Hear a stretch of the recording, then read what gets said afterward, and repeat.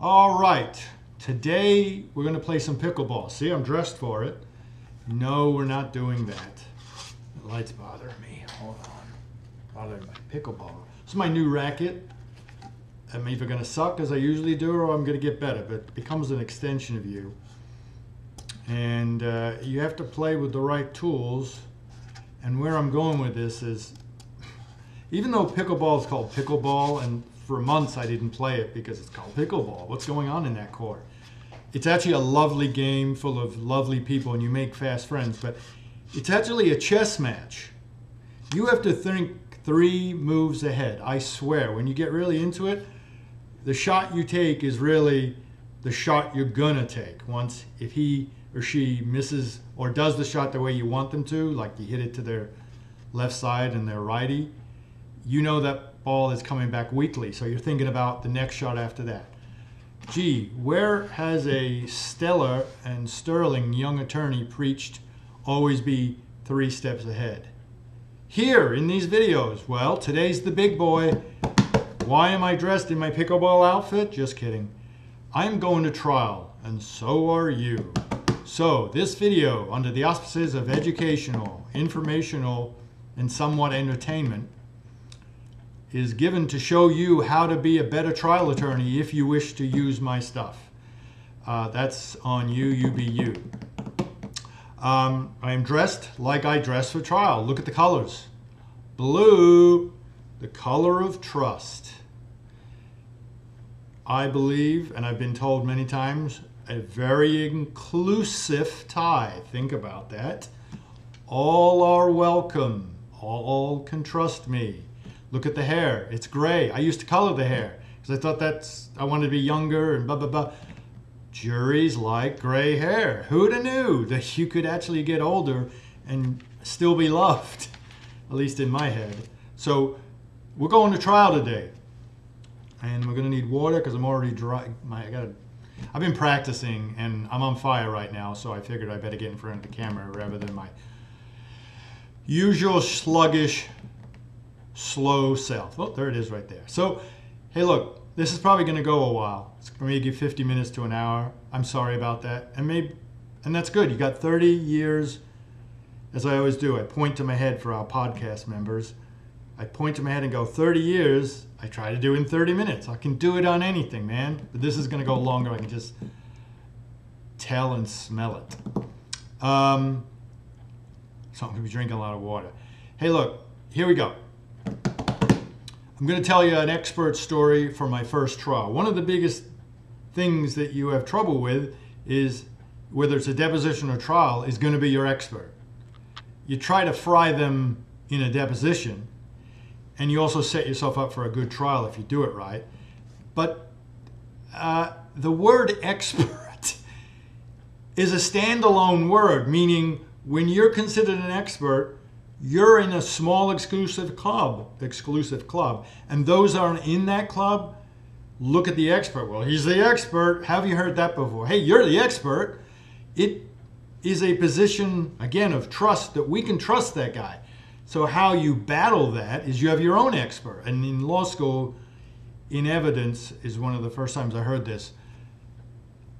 Cases ultimately are won or lost in a battle of the experts, be that the attorneys or the actual experts. But here's my philosophy on experts. Knock them down. I know I sound adversarial when I say that, but you have to be an idiot trial attorney to win sometimes. And I'm the guy in the room, okay? That's my head. I'm going to knock that guy down. How do you do that? I'm going to tell you how I did that as a first-time, maybe 32-year-old attorney going to trial not knowing jack. If you fit that description, or you've been doing this 10, 20, 30 years, I hope this is good for you. If you've been doing this 10, 20, 30 years, you'll know exactly what I'm saying. And maybe you'll know it better than I'm not saying enough. But I'm going to give you the rudimentary approach to doing this with an expert story, which will hopefully run through the theme. hold on to that word theme, please. Just remember the word theme. So I'm in my first trial, and I've talked about this before. It's a lemon law case. And my guy has gone through 5 transmissions in his 1993 Probe, used car. It's a used car case. It's worth, at the time, maybe $12,000. Today it's worth $36,000. And the accusation from the other side and why it goes to trial, remember, no good cases go to trial. That's, unless you're asking for millions, no good cases go to trial. You know, if it's going to go to trial, I'm sure judges would love an exciting, sterling, but no good cases go to trial as far as standing alone on themselves. Maybe there's a political agenda. In this case, Ford wanted to send a message to me because I had so many Ford cases and so many lemon law cases. I was just rocking them back. So they brought in, and it still happens to me today, they brought in a big firm, a national firm, to crush me. And back then, that was kind of scary. Today, I'm like, oh, it's Wednesday. So you are facing a big, bad Ford-financed attorney. And I have one client. And I'd said in the previous trial, this is part 2 of that video, I just stacked the jury with young women because I had a client that was a young man. Handsome man, by the way, and it was confirmed at the end of the trial that the jury sent me a note, is he married? So I did something right. And the other thing I did right, but I didn't do this on my own. The case rests on, I didn't have an expert. The case, they brought in a guy, a mechanic, that was going to say, yeah, the reason why the probe went through so many transmissions is because, let's say Mr. Smith, my client, revved it high in first and second because he's 21. This is what kids do, right? And that's reasonable. And I'm sunk. I don't know how to get around that. So the trial was already bad in the first or second day. Judge hated me. I was a new attorney wasting her time with a BS lemon law case. Not even new, it was used. But try it, she had to. But she took it out on me, and she was friends with the other side, and she openly was friendly with him. And the precondition of everything she said to him was, jury, and then she'd say, for example, the gentleman that I was opposing that was trying the case for Ford had hypoglycemia or something, so he had to eat apples or something. She pointed out what he was going through, how tough it was for him, so please don't hold the fact that he's eating an apple in front of you. That's what I had to face. New attorney getting his ass kicked, even by the judge. It hasn't changed, by the way. So, I'm already doing a bad job, and I've said in the other video, the judge actually threw a pen or a pencil off my head during the trial. That happened. So it's going from bad to worse. And now I got to face an expert that I know is going to testify, and did testify right before the jury went home with this. Yeah, I'm an expert. I've done thousands of these cases. I work on these cases. I fix these transmissions. There's nobody that knows this better. That 5 transmissions is not a result of a defect that Ford did. It's because, and only because, he revved it high. And he burned out these transmissions, and he testifies. And the fact that Ford replaced all 4 transmissions just shows you what a good company Ford is, because that guy clearly breached his own warranty by burning out his own transmission. And how dare he sue Ford after they spent thousands of dollars taking care of him when he caused all his own problems. That's what the jury went home with that night. I was sunk. So I went back to the office, and luck would have it, this is so cool, you're gonna love this. Luck would have it, an old attorney was sitting there doing his old attorney thing. He's probably my age now with the gray hair and everything. And he's like, what's up, kid? Yeah, they called you kid. I said, this is what happened. I'm going to get crushed tomorrow. I'm humiliated. Everybody's going to hate me, and it's going to be bad tomorrow. I can't go tomorrow. He goes, well, what's the problem? And I explained how they're expert, blah, blah, blah, and I don't really know what I'm doing, and I can't rebut it. And he said to me, well, what degree does the expert have? I said, he has a high school degree.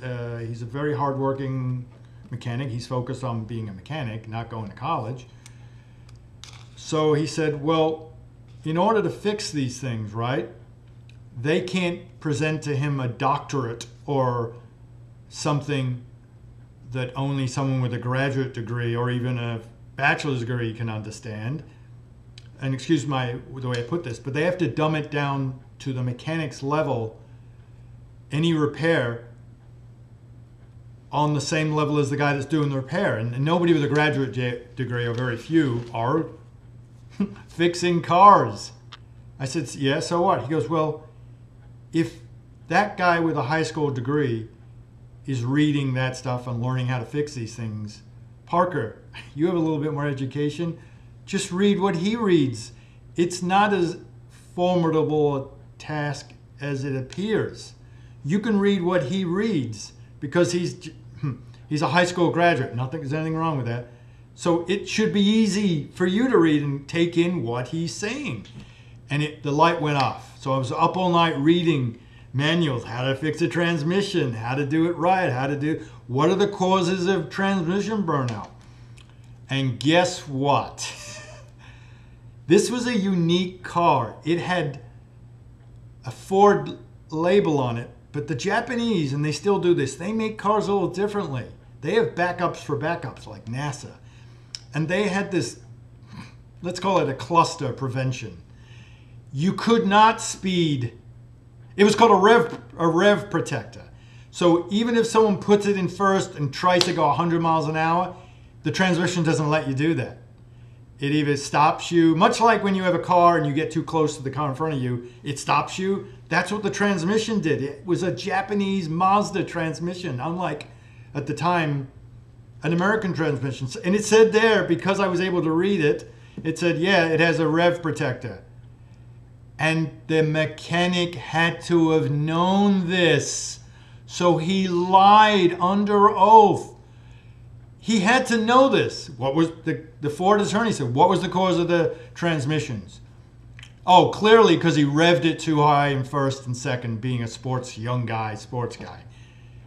But if he's done all these hundreds of transmissions and he testified, and he had to, the other attorney brought it out, and this is exactly what you do. By the way, that's called pushing someone off the limb. If you know that they're going to lie, you build them up and let them get up onto the tree, up onto the limb, and you just push them to the end, knowing that the next answer, they will fall off the limb because you pushed them. It's an art, but even I learned how to do it. And I just went back. I couldn't sleep. I wasn't going to sleep anyway because I was up all night studying, but I couldn't wait to get to try to crush this guy. And that's today. I can't wait to get to try to crush people in a nice way. So he had to have known about the rev protector. He couldn't say that the only cause was the very thing that the rev protector stopped happening. So I got in front of him and I pushed him up. I go, oh, so you're an expert. Oh, great. Tell us about how many of these you've worked on. Oh, at least 1,000 or whatever. Oh, great. So you know the ins and outs. There's nothing you don't know. He goes, yeah, I'm the lead guy. When there's a transmission problem, they come to me. There's nothing I don't know about this, and your client, blah, blah, blah, blah, blah. And I kept pushing him to the edge, and now I've got him on the limb, and the limb's starting to get thinner. And I go, oh, okay, so you did all the work on these? Yes. It was clear that he burnt this out. Right close to the edge of the limb. And how did this happen? This happened. He goes, oh, clearly your guy just revved it. I go, hey, one more question. What's a rev protector? It drained out of him. His mouth dropped down. The other attorney, I heard his chair go, move back and stand up. It just went like silent and slow. My heart was beating. It's doing it to me now. Excuse me. He just fried. He mouth dropped, and he pointed to the other attorney and said, "They made me say this." He admitted that he was just there to say whatever they said. He knew what a rev protector is. The car wasn't capable of burning out. It could only burn out by a defect, excuse me, in Ford. And so he gave me anything I wanted at that point. I've talked in depositions about how when you set someone up, now they don't want to be in front of you anymore because they're embarrassed. He's got an audience of a judge and the jury and people in the back. They brought in people just to mock me and cheer when I made a mistake, which is a lot. The judge let this freaking happen too. Excuse me. The judge's head swiveled and looked at him, and she realized she'd backed the wrong horse. Now, and I see judges do this, she's like, speak up, please. Mr. Parker just asked you a question. She's suddenly my best friend. And dude, that's what happens. He's like, oh, and he knew he was I owned him then. I go, oh, so you're saying they told you to lie? Yes. Did my client do anything wrong? He did not do anything wrong. So the rep protector would have protected all this even though you testified. He said, they made me testify. I said, what do you think is the problem that really happened? He goes, it's clearly a defect in the Ford product, blah, blah, blah, blah, blah. The Ford should have taken care of this. Ford blew it, blew. The jury it's probably the only time they were really not paying attention and salivating over my client. And they're like, they got it. They all got what had happened. It's like a Perry Mason moment. And it's a heroin hit. It's the first time a guy does heroin. From then on, he's chasing that high. It's called chasing the dragon. For trial attorneys, it's a Perry Mason moment. You're chasing that. We all know that. Even lawyers, non-lawyers know that Perry Mason moment. It's the greatest thing. We won that trial because I took on an expert just using their own material. And so that's key. That's kind of a tip. If your expert's going to testify, know the freaking thing better than him. Again, I've said this before, but I'm stealing from somebody else. Know your enemy better than you know yourself, and I butchered that. And if your enemy is the expert, which he really clearly was when the jury went to bed, he was my friend in the morning. In that case, we won that. It was my first ever trial. The judge loved me. Hi, Mr. Parker, all of a sudden. And all the people they brought in, gone. It was just the gentleman on his own now who was eating an apple and no one gave it beep. So that's how you take on an expert. What's one of the ways, and that's how you turn a bad situation into a good situation. So how do you try a case? I want to go into the getting in exhibits. I might touch upon it at a later time, but getting in exhibits, I think it's going to muddy the waters, and already I'm going to be boring, so I'm not going to get there really. Your first thing you have to do is establish a theme. What is your theme? You have to have a theme. Then the theme, I'm going to do this backwards but forwards. Your theme then becomes the genesis or the basis of your opening statement, which becomes your closing statement. So your theme is the beginning and the end. Your theme is a promise to the jury that you're going to say and prove something. And when you come in with that closing statement, that should be your theme, supported by your opening statement that is supported by the proof of each part of the opening statement that you proved. And the closing statement, it's easy. You already did it. The opening statement, and on a smaller level, your theme has done all the work for you. So you could do a 5-day trial on one line. You're not doing that. It's a theme, and it's a seed, but you've got a big tree to present. That's the limb analogy again. So you can only get a theme after you've done the hard work preparing for a trial. Here's why. Every trial attorney will tell you this. If you try 3 cases a year and that's all you do, he or she is not going to say that. Also not going to play racquetball like me. This is my racquetball outfit. Anyway, I said that. When you get ready for a trial, you learn more about the case than you ever did. Looking over the same thing 64 times, which is part of the hard work, suddenly there's the thing that you didn't even realize. You'd skipped over it. It's just the way it is. The harder you work, the luckier you get. And you'll find nuggets. So never write a theme until you've done the hard work, because the theme has to incorporate and encompass and represent everything you know about that case, because surprises are not an option.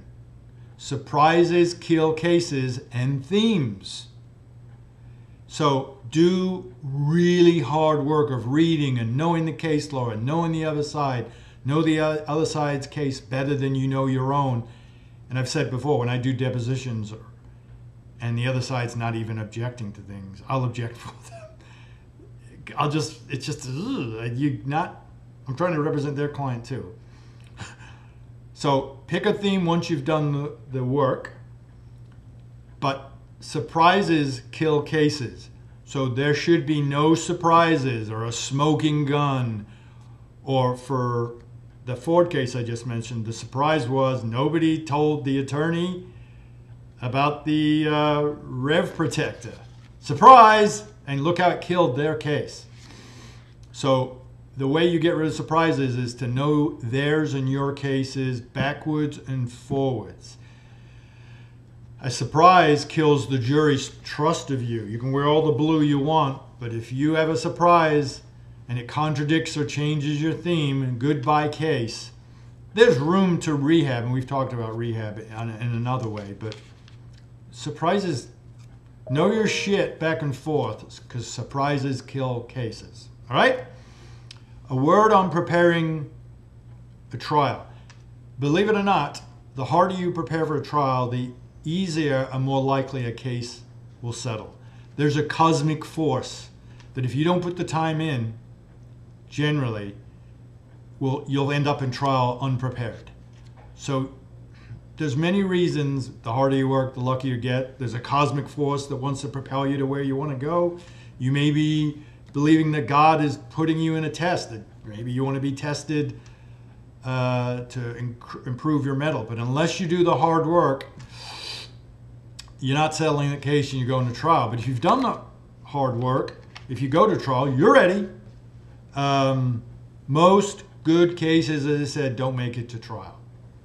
So learn the cases that support you. Learn everything you need to know about the expert's job, which I did not. I'm telling you that. It's a great story, but I should have known what that expert's book was all about and how they did their job. Well, I'm a big believer. You learn more from mistakes than you do success. I succeeded, but my mistake was the thing. And you better believe I know everything about, if there's an expert involved, what they're going to talk about, and I'll try to know it better than them. If you're an attorney or a smart person watching this, or a regular person, you're already way ahead of the game. Just put your good God-given talents to work, man. They're all in here, but we want to watch this game or play this game, or just, and don't leave it up to ChatGPT to do the work. It doesn't work. If you don't do the work, you won't get lucky. You can't half-ass this stuff. I should have said what I meant to say, but you can't half-ass it. It just works when you work. You can't half-ass it. Ideally, it would be lovely if you just take, that was my ultimate goal, it still is, to just take maybe 5 cases a year, really big ones. It's not my job to police the world or help everybody, but I feel like I'd leave people on the lurch that need help, that I can help very quickly if I just did 3 cases a year. My point I really want you to get from my meanderings is when you do the hard work, you see the case and the fruits from that hard work so much better. So find a way to do the hard work and then create your theme. Okay, I always try to add some eccentricities, and I always trip up on that word. I like to tell you what makes me crazy, but the crazy I lean into, and I use it to win cases. And this is going to be. I hope you don't want to cart me off, and 2 guys are going to come in white coats and big nets, and that's the last you'll see of me. But I fantasize about everything. Meaning, if I'm going to be doing a witness or an expert, whoever it is, I fantasize about the thing actually happening and what he or she's going to say and what I'm going to say. It's all fantasy. But when I'm done, I'm taking notes. And I've seen conversations in trials that I have already seen before. I know that makes me sound like a crazy person. I'm telling you, trial attorneys are not the sanest people. Why else would you want to be in public speaking where all eyes on you? All eyes on me. Sorry about that. You've got to be a positive motivation speaker. Why? Because positive motivation speakers visualize where they want you to go. They'll say, hey, visualize, put a thing on the fridge, do not eat, or put a thing on your wall, where you want to be 5 years from now. Visualize where you want to be. And that is what you do with trial work. You can do the whole trial in your head before you get there. It's crazy man's material, but don't do trial work if you're sane. If you were sane, and it's a catch-22, you would not do trial work. If you're insane, where you should not be in front of a trial because of all the triggers, you would do trial work. So crazy people like me live through triggers all day long. The thing is, though, once I'm in that element, all my craziness is rewarded. There's no triggers for me. I'm at ease. I can't wait to freaking get in there and hammer somebody or something. And I'm a little bit much, but I get the job done, I think. To get through arguments with the judge, acting like a crazy person is not going to help you. But knowing your case, but knowing the case law. So I visualize an argument with a judge. I hope this means something for you, but I visualize, hey, you can't bring that in, Parker, because he didn't do X, Y, Z. So I'll go find a case that says, yes, you can. And that'll be part of my preparation. The trial notebook. As I said before, a trial attorney has the same dog-eared trial notebook that he or she just conforms to that case and facts. But if you're like me and you have a vein or a similarity in all the cases you trial or focus on, it's the same stuff. If there's a new case, you put it in there. That's preparation. Do not depend on that book, at least in the jury's eyes or anybody else's eyes, when you are at the podium. That's me. There may be attorneys that say, yeah, but I have this happened, or I banged my head, and if I don't have this, all right, good. And in the past, I've kind of mocked people like that. But I'm not up there to do an average job. I'm there to win. And I'm not there to mock people, but if you don't know it by heart, you're not doing the jury. You don't want the jury to know your stuff without the preparation that you just put into it, right? So talk to them and sell them without reading into a book that they're not going to have. So I just think being handcuffed to a trial book is not the way to go. And I'll tell you the podium story real quick because I'll forget it. You know, every time I ask you to remind me about the story, you never do. So I'm just kidding again. Here's the podium story. So I'm in federal court, podium. Federal court is well funded. So he has his own podium to present to the jury. I have my own podium. And the most you're going to do, sometimes the attorney will turn to the jury and make themselves comfortable. But you know what? They're behind a podium. That doesn't appeal to me. If I'm in a jury and there's a guy hiding 75% of his body, in my head, you're hiding something. And maybe he's not. But that's also a security blanket. They're not in front of a podium or behind one. So I make a big deal. When he goes up and does his thing and moves the podium but stays there, when it's my turn, I go up, I move it, I go, you know what? I'm not doing this. And I announce stupid stuff like that. And I push the podium away. And I go right up like this. And I'm person to person. I think person to person is better than podium to person. Maybe that's just me. But it's just one of those things that adds on to what you need. And that's acceptance. Remember, crazy person, we want approval. But acceptance of you is acceptance of your clients, is acceptance. This guy's hiding behind a podium. I'll even say that. Now he's got to come out from behind the podium, which he does not want to do. Why? Well, one of the reasons, he's got the book. So I've seen guys do this. They're leaning over the podium, but they're trying to be Brian Parker-ish. Not because of anything great, but they, as a trial attorney, you think you don't let any stone go on. Meaning, he did this, I got to answer this. He did this, There's a balancing of the equities in every aspect of the law. And I've talked about this even into the nitty-gritty of preemptories. When do I pick somebody else? If I can stop him from using a preemptory, should I do this?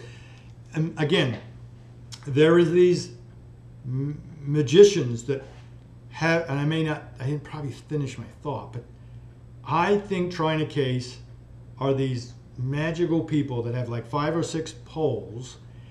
They spin plates on each, and they're constantly spinning, because if they don't keep spinning, one plate's going to fall. That's a trial, man. There are spinning plates waiting to crash. And you've got to do this. The jury, what's the jury doing? Is my client paying attention, or is he picking his nose? Do I have the right case law? Oh, I've got to get that closing statement. I got to fill in. It's a nightmare. But if you're crazy, like me, who's ADHD, it's just, it's like I said, it's just a Wednesday to me. I got monitors and things coming at me and 3 phones. It's uncomfortable, but for trial work, it's work. And for trial work, another number one or 1A thing is to know the elements of your claim. Most debt collection claims are based upon what's called an account stated statute. Every statute's got one. Every statute's got one. You must know the elements, and you write down the elements. So a plaintiff is suing your client for a debt. The elements are going to be all the same throughout the nation. Establish a relationship between the creditor or the debt buyer and your client. Was there an agreement? Usually there isn't, because it's a debt buyer, so they bought it for pennies on a dollar, and the creditor didn't give them the stuff. So they have to have an implied agreement. That's allowed.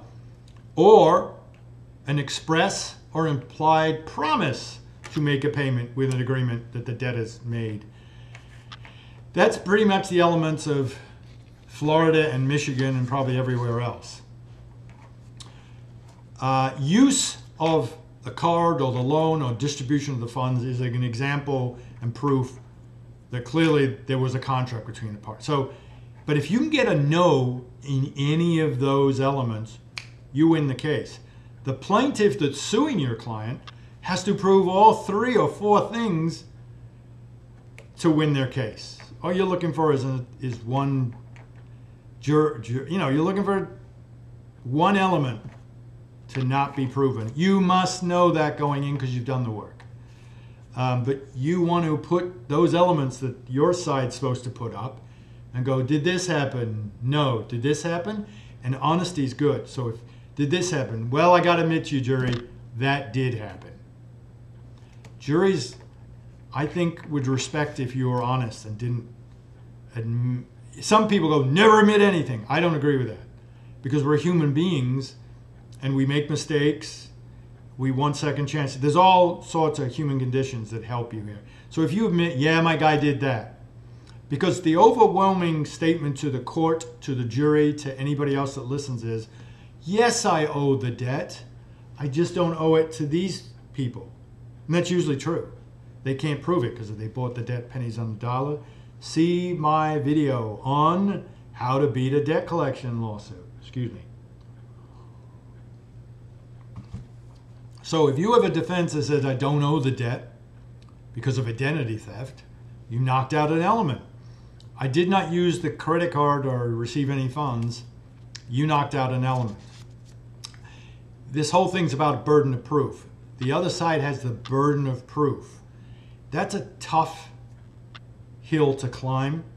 And that's why I always tell clients, and I also tell clients something else, but if you get sued, it's better than not being sued. But how could that be? Because they just added extra burdens to make you prove you owe the debt. And they also opened up the door by suing you that if you win that lawsuit, you don't owe anything, because most creditors will come, hey, look, you owe $5, pay us $1,000, blah, blah, blah, blah, blah. But you could knock out the whole thing. And that is a burden on top of the creditor. He or she has to prove the burden of proof. They have a burden of proof. That's in America.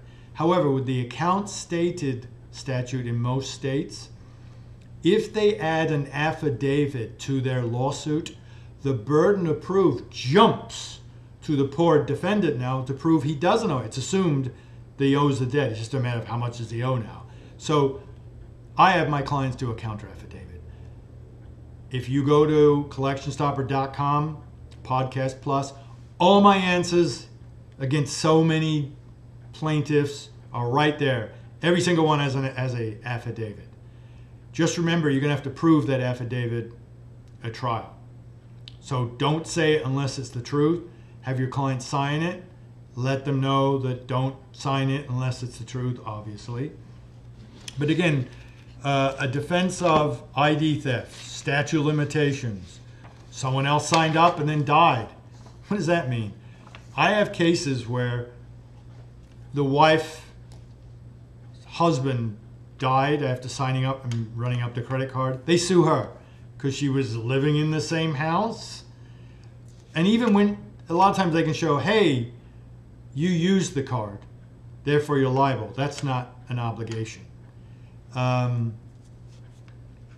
You may owe the debt even in the worst case scenario, but if you don't owe it to a debt buyer 6 transfers down the road. So there's lots of defenses. But I've had this happen with judges and juries. It's a large hump to say, yeah, I owe it, but I don't owe it to them. In a way, it's almost like you're getting away with something. And you know what? We all would want to get away with something if we were the defendant, but you become a juror. It's a very, don't kid yourself, juries are human. So, and we all kind of look down our noses at this, even though we're doing the same thing. It's the best way I can put that. So you've got to take them over this hump. He said he owed it. Yeah, but he doesn't owe it to them. What does that mean?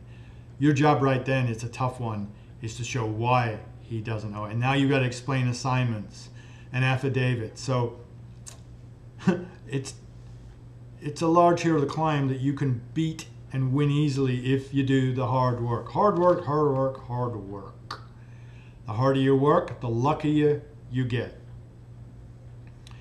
These cases are all settled or won on the burden of proof. I settle 99% of my cases just on the burden of proof. The account stated statute, at least in Michigan, again, as I said, is sued with an affidavit. It was a Republican legislature that created this to help debt buyers and debt collectors not have to bring the original contract in. They even wrote a statute that debt buyers will say, the rule is, especially in Florida, you've got to have the contract to claim someone is breached a contract. The legislature in Michigan created a law or a statute that says, if you don't have it, but you allege in the complaint that the guy had it, that's enough. You don't have to add it to the complaint, which normally you would in a breach of contract case. I believe that's MCR 2.113F I hope I'm right about that. So make sure that affidavit, my point being, stands up to scrutiny in a deposition. And if it does, it'll stand up to scrutiny at trial.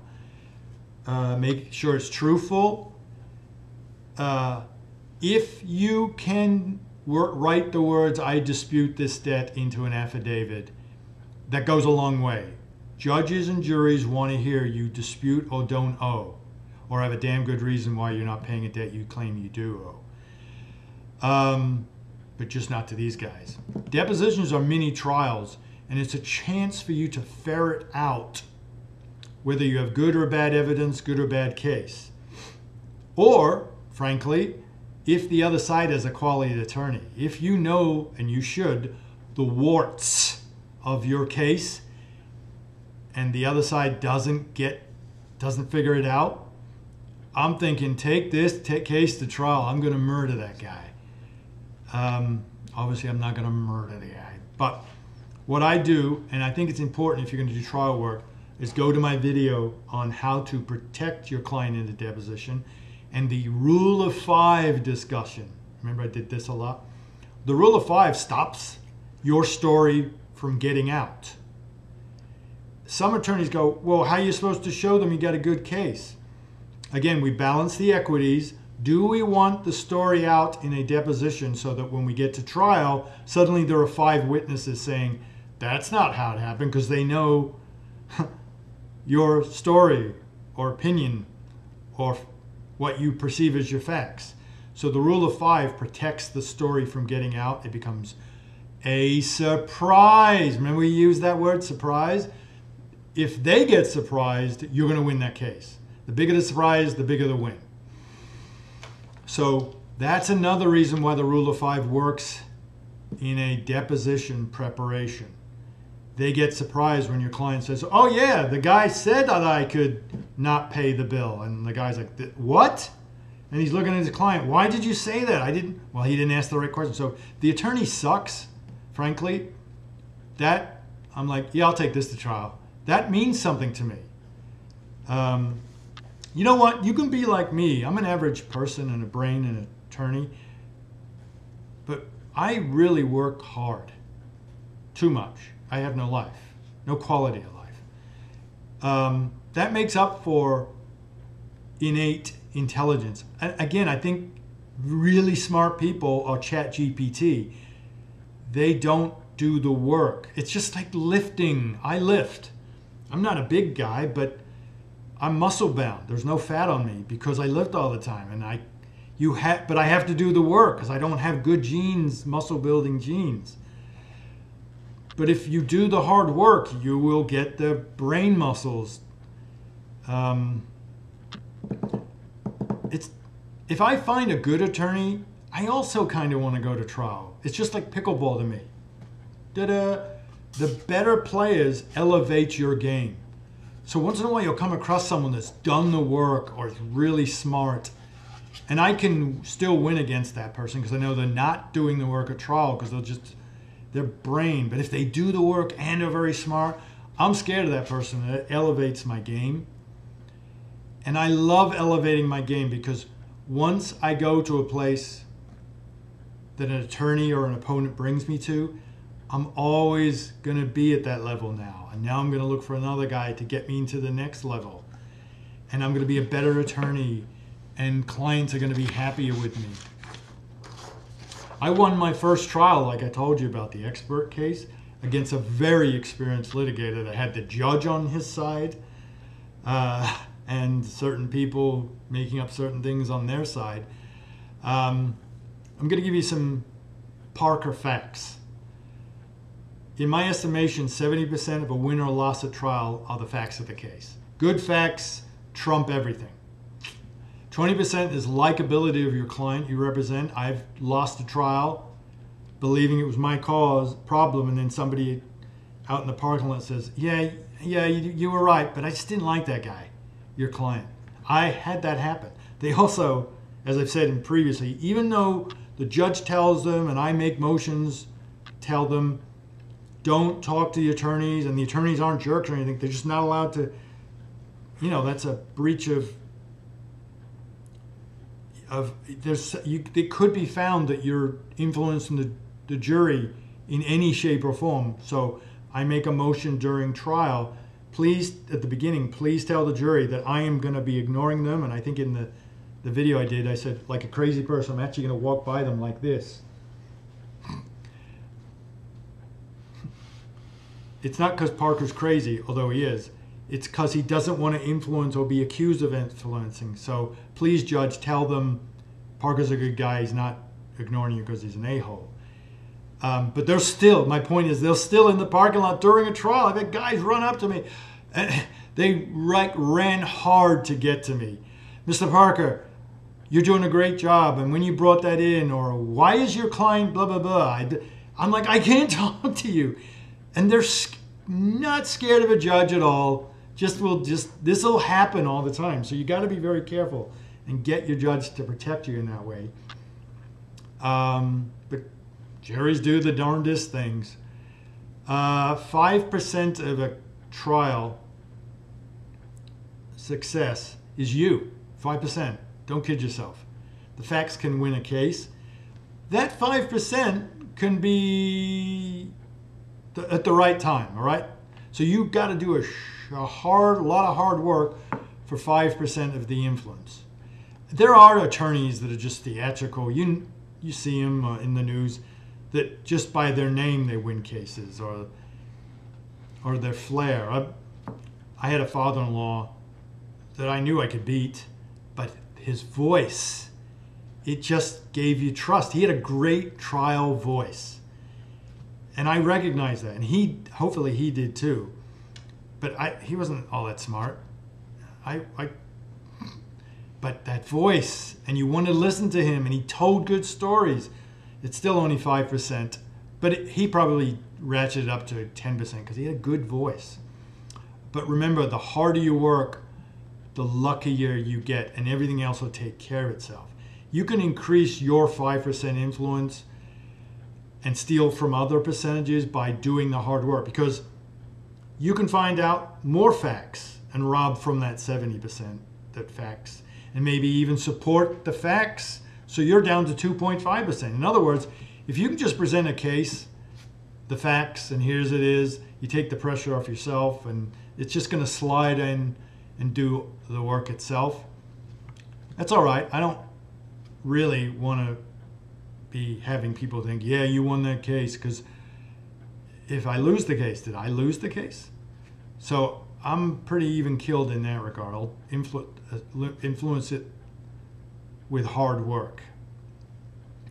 I've told you how to knock the ass down, knock an expert down, knock his ass way down. I did it at trial, I didn't do it in depth, but if you can do it in depth, know the experts. Okay, so they're in rarefied air. They're an expert of this small thing, and you're not. But because it's this small thing, there's the ability of you to go learn that. If they knew everything, good luck getting ready for trial, getting up to date with everything. But they're not. They're experts. So you can out-expert the expert by knowing his stuff. When you know your stuff as well as he or she does, they're pretty neutral and benign people, experts. They're engineers. They're locked in boxes. They'll tell you, hey, how'd you know that? Or, hey, yeah, you're right. They have no friends generally. The mechanic guy, he wasn't in that place. He was an expert just because he'd worked on the most transmissions at that dealership. So there's many people just like him. But real experts, you can out-expert. And they won't give you a hard time about that, because in a way, they have egos, man. They have expert egos. So by you learning their stuff, that ego pleasing overcomes any one-sidedness. They become neutral and into you because you respected them. Their own attorney's not going to know their stuff, because you know what their own attorney's going to do? He's like, oh good, I don't have to do the work, because he'll do all the work. So if you do the work, again, that's the harder the work, the harder you work, the luckier you get. The expert, remember I talked about turning around the witness, so in my deposition, that now you're their reversing the roles because you're so good and their guy sucks. They'll rely on you. I've had that happen where the other side's guy is represented, but he'll go, well, Mr. Parker, how do you think I should show them the hard work, the experts. They love that. So you've got your theme. What do you do with that theme? You put it in your opening statement. That's in a statement to the jury. This case is about X, Y, Z. And you already done the hard work. You're not going to get surprised or tripped up by announcing that. So that goes into your opening statement. Have a list, one sheet paper. Don't have a book that has 5 or 10 things that you need to prove to win the case. It may be 2 things. If you're just looking to knock out one element, you may need to prove 3 things. Have a space, have a box. When you prove that thing, check it, write down how you prove that, move on to the next one.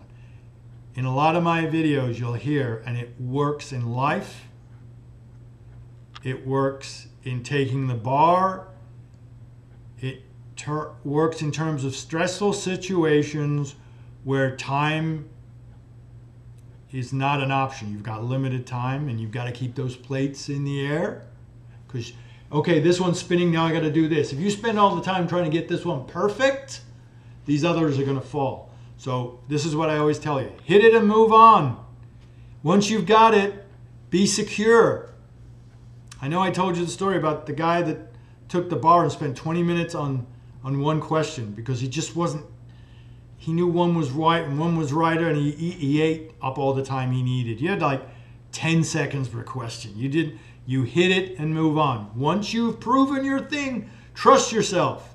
Move on to the next one. Check mark when you prove it, hit it and move on.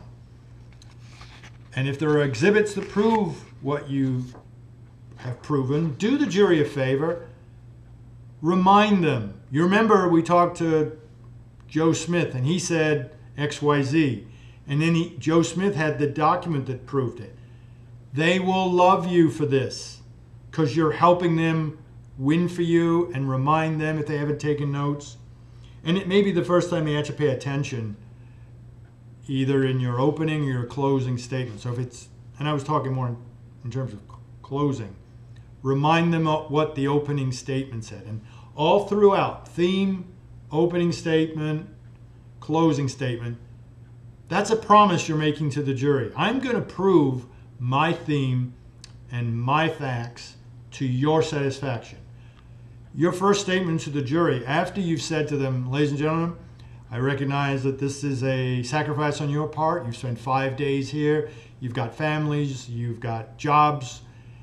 And there's one thing I want to tell you, jury.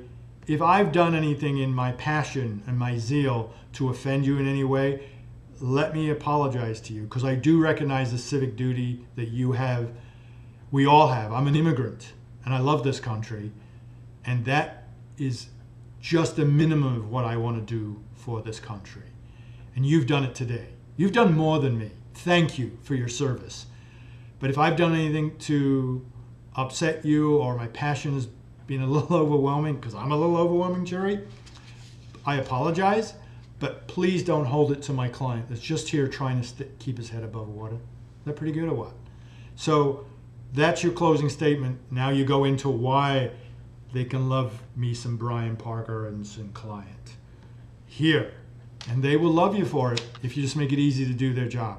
And if you repeated, they'll use that, especially if you're talking, and pick a person who you're talking to in the jury. If you're talking to the foreman, you're talking to the foreman with that stuff. So you've created a trial book from your hard work, but don't bring that out. Speak from the heart. Move the podium. Here's a little tip. I wasn't going to do this, but I'll tell you. You don't have to do this. I'm a child, okay? So, but when I'm done with my closing statement, which is an accumulation of your theme, ways that you've proven your case, and the elements that have been killed. It's that simple. Your theme and opening statement is your closing statement. Maybe take a couple of minutes to add some stuff, but all the work and the plates have been kept spinning. Okay, so now I've spoken to the jury.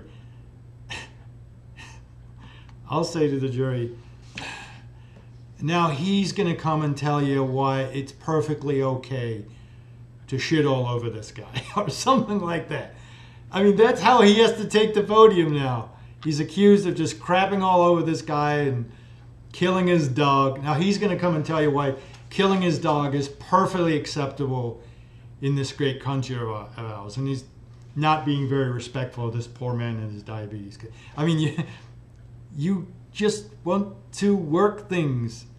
So now maybe you said the right way and the right thing, so it taints his whole thing.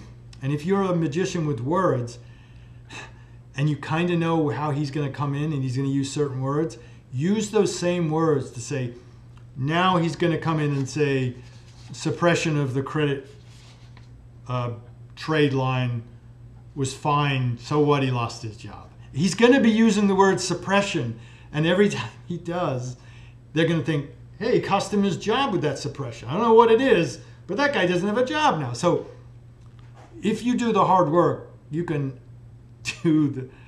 be a hard ass. You're there to win. You're not there to hope you get an average outcome. And you're saying the truth. He's going to stand up. He's going to crap all over that guy and claim that the suppression of the trade line didn't cost him his security clients with the FBI. That's all they hear, suppression, suppression. So the trial notebook, while useful, don't have it in front of you. If you have it in front of you in my trial, I'm going to focus and have the jury focus on that. And I'm going to want the jury to eventually say, why is he reading from the book? Because I'm going to say that. I'm going to do stupid stuff like the one sheet of paper, once I've memorized it. You know what? I'm going to speak to you from my heart. So it's clowny trial stuff, but this is where we're at. You should live and breathe just one page. That's your opening statement list. Again, produce a list with check boxes. By the way, I got to explain the glasses. The glasses are there to make me look like I'm intelligent. I need them, by the way. And I'm reading a lot, which I tell you not to do, but there's a ton here. But I'm adding I always add the glasses. You should live and breathe your opening statement, because it's the breath that you breathe into the closing statement, where you bring your theme through the closing statement through the opening statement to the closing statement, and remind them again. You'll remember, jury, I said this case is about, and say to them, I promised you, and you may want to even say this, promise is kept. Here's why. It is theatrical, but you're there to win, not to hope that you win. You can only control what you can control. So control what you can control.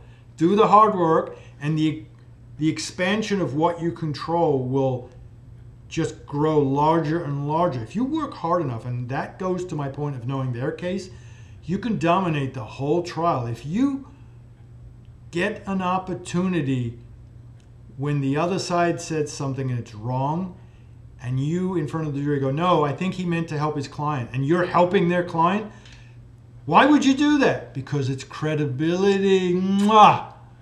Credibility is part of the evidence rules. What's the credibility of this thing you're bringing in? But it's also in the mind of the jurors. I could trust this guy. Hell, he was trying to help them, and he did something that hurts his own case, but he's honest. He has credibility with me. So if there's a touch and go thing, they're going to go my way. Know your case, know their case. It produces credibility, compatibility. It eliminates anxiety. If you can do your case from a sheet of paper, who the hell walks around with a trial book? Nobody. Think about this. We don't even walk around with notes. So get away from your notes. Be theatrical about it. Talk to people like because then you're one of them. And I've talked about one of my favorite things is when you're doing a witness, you're examining a witness or you're doing a cross, stand next to the jury like it's the 13 of us, because there's alternates and all this stuff. Well, tell us what you meant by that. It's not tell the jury or tell me, although that's an approach. I like them to think I'm part of them and they're part of me. So there's all this stuff you can do. But I'd have to say, with that opening and closing, hit it and move on. We're at an hour now, and I've got more to say, but I'm not going to do this. I'm going to do a 10-ish minute version of what I just did, and I'm doing that now with all my videos.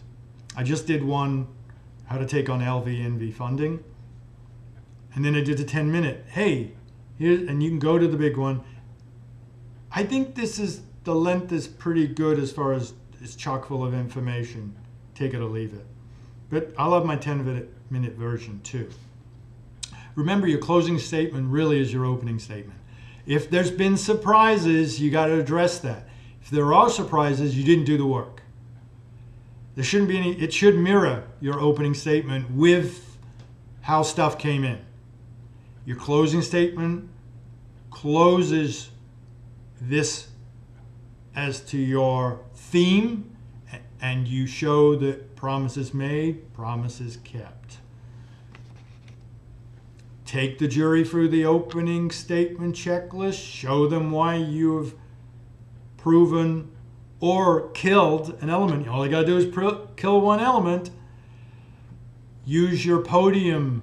By the way, that crazy stuff I do with the podium or the empty seat stuff I mentioned before, sometimes defendants and their attorneys don't show up because they know the other defendant, let's say there's a couple of defendants, is going that day, and there's no point. I'll point that out to the jury. Hey man, you showed up, and then you point to an empty seat and go, why isn't Mr. Smith and his client here? Is your time not as important? Well, never mind. But you got to ask yourself, jury, why are you going his way when he can't even show up? This is what you do. So use your podiums, use your empty seats. Use your, and now Mr. Smith is going to tell you why my guy should have suffered a broken leg. It was his own fault. It's not, now that's 3 weird stuff. You'll have your own weird stuff. And I'm going to say something that most of you aren't going to listen to me about. You've got weird stuff up here that doesn't work on the street, but it works in a trial. If we're entertainers, and most entertainers, oh, he's a great guy. Tom Hanks, Tom Cruise, this guy, that guy, whoever it is. But your best comedians are shitstorms. They're so deranged, but their comedy is born out of how upset or hurt or damaged they are, suffering from trauma. The more trauma-laden a comedian is, the funnier it is. And again, celebrities aren't who we think they are. I saw him on the Green Mile, and he was so nice to that guy. That's not Tom Hanks, right? Well, it's an act up there, but they are not really acting. They're relying on this trauma inside of them to make fun of a situation because maybe they were beaten all the time and all they had is their comedy. Maybe they were small and were suffered from bullying. All they had is their comedy. Or they had to pretend they loved someone so that the dad wouldn't beat them. That's trauma giving you tools to get through life. It's not healthy, but they, actors, comedians, whomever, found a way to monetize their trauma. That's what I do. I'm a quirky mess, but inside the courtroom, I'm on stage, man, and I get to use my weirdness. My point is, I'm actually telling you how messed up I am, so I'm not trying to get your approval or anything. Yes, I am. But I want you to lean into your mess. It gives you, because you're laden with these things. I'm laden with them. But in trial, I get to be the man and use the weirdness. And it's a relief. It takes away the anxieties of that weirdness. Well, you've got some weirdness. I say how you've got these innate tools. You do. You've got some really good skills. I swear you do. The first time you convinced your parents to get you that book you wanted, or that iPad, or the phone, you became a trial attorney. Think about that. So you do have the skills. You all have the skills. You also have some weirdness. So use the weirdness. I'm not afraid to be in front of I've been in front of some major players. It didn't bother me in the least. It just doesn't. And so I can take that in front of a jury and make fun of this guy. And I like to go where no man goes. Almost like, oh my God, he said what? But it makes me successful. I'm using the trauma to my client's benefit and for everybody's benefit. Probably not really for my own, but that's another day. While you're waiting for I'm going to end this because I'm a mess. While you're waiting for the jury to come in, I cried at the beginning of this video. Anyway, while you're waiting for the jury to come in, bring a book. It's annoying as hell to sit there and waiting. And what you start doing while you're waiting, you start buddying up to people, and what do you think the jury says? And what is it? The first thing you'll hear out of somebody's mouth is, hey, if they take limited time to come back, we're going to win. Or if they take a long time, we're going to win. None of that stuff is true. You're talking about human beings that either make mistakes or...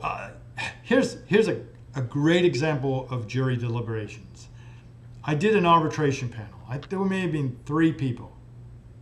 So we were in a room. How do I announce this? I was in a room.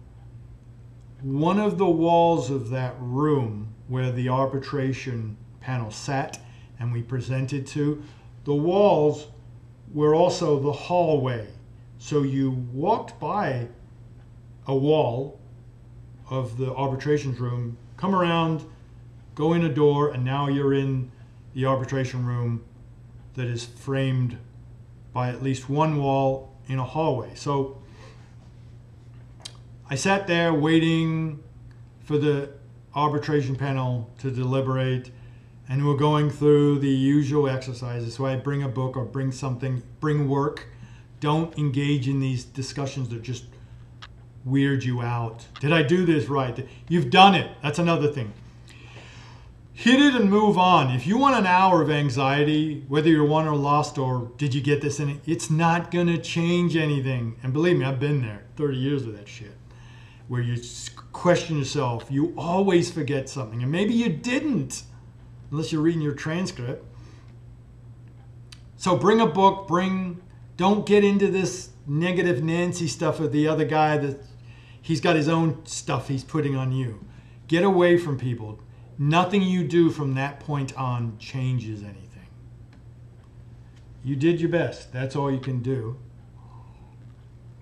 Which is not said by me, because doing your best isn't good enough. Go beyond that. Do the hard work. And then if you lose, you know there's nothing more. You left it all in the field. So I did the arbitration. There's 3 arbitrators. He said, I said, we all, couple hours. Now get out of here, you two. We're going to decide this case. We sit down. The other attorney starts going through hey, do you think they're going to take a long time? They're going to take a short time? I've got my book. Some people just don't get nonverbal stuff. And I can't take it anymore. I have to leave. So I leave. I come around the same way I came in. And I start going down the hallway past the wall where the arbitrators are deliberating. And I hear them say, yeah, we're going to go for the plaintiff here. And the other one says, yeah, but we can't just do it right off the bat. We're getting paid $3.20 an hour or whatever. All right, so let's talk about, and they started going into you can't not hear it. I'm not trying to hear it. They made the decision in 2 minutes. They took about an hour and a half to come back, and they just wasted time back there. So there's all sorts of things that go in a jury room. This wasn't a jury room or protected or anything, and I wasn't trying to listen. don't try to think that you know it. The minute someone says to you, oh, when they take a long time, blah, blah, blah, get out of there. You're already quirky and nervous and anxiety ridden enough about the job you did. You don't need a negative Nancy getting in your grill. I try to say in your grill in every video. So what happens after you win or you lose? I'm really closing this now, but I just remembered I should say something. There is a school of thought that you poll the jury. The judge will tell the jury at the end, the attorneys want to ask you some questions. And some people run the heck out of there. They don't want to talk to them. And 5 days. But some will let you ask them, right? I don't know what to tell you. If I lose a case and I've lost, I don't want anything to do with the jury. I'm mad as hell. Can't change anything. Don't be mad at these people. Maybe you did a shitty job. But I just can't. If I win, it feels like I'm going back there. Hey, tell me why I'm so good. I don't want any of those things. But I don't know if it's right for me to say to you, don't poll the jury. Do not go talk to the jury. It's just me. I'm on the side of, to be honest with you, win or lose, you talk to the jury. If you lose, you're more likely to talk to the jury. If you win, maybe don't go. You learn from mistakes a hell of a lot more than from success. Hey, how well did I do? But a loss. Okay, what did I do wrong? You're going to take that 3 motions or 3 trials or the next trial down the road. And it's a tough nut to put in that mouth. Imagine taking a small piece of brick and biting down on it. That's how I feel about polling a jury that just said no to me, no to my client. Just go like this. It should really bother you. But you got to grit through it and go listen to them, I think. Because there's wisdom there. Those people are a poll. You're polling the jury. It doesn't mean that when it said, but you are. What did I do wrong? 5 said your tie sucked. 4 said, yeah, you were right about that, but I just can't let the guy get away with $25,000 in debt and just walk away. Well, you know what? You just did a shitty job because you didn't show them that, yes, he owes it. He just doesn't owe it to these people. So that's something you got to work on and then follow up with. And this is the worst. I've had this happen. But I showed you how they didn't receive the assignment of the da-da-da-da-da-da. And they'll go, oh, really? I've actually questioned someone, not being mean, where they go, oh, I would have ruled for you then. You can't do anything about that. I mean, I repeated, rinsed. This is why you play pickleball, so you can bang out the stress of a trial. It's not for the young, but it is for the bold. 32, I think, when I did my first trial, and it gave me this gray hair. Turned gray the next day. No, I didn't. But I kept the gray eventually. If this was useful to you, not this, please subscribe or tell your friends, or I'll put the show notes on the collectionstopper.com podcast plus so you can see what I just said in an easier way. Maybe you can just conform it to your research. What else am I supposed to say? Oh, like, subscribe. Watch it again if you want to look at this. I'll do a 10-minute-ish video that's shorter and less kvetching and complaining and whining and crying. I won't cry in my 10-minute video. And I hope this is helpful. Please, if you want me to do anything, I'll do it for you for free.